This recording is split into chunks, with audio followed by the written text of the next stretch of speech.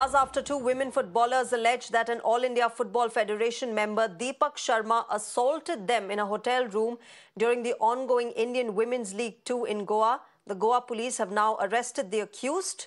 Earlier, the Sports Ministry, remember, took note of this matter and directed AIFF to take strong legal action and inform them about the action that has been taken.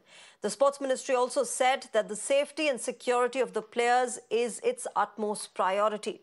Remember, two footballers of Khad FC, a Himachal Pradesh-based club, accused the top AIFF official of assaulting them under the influence of alcohol.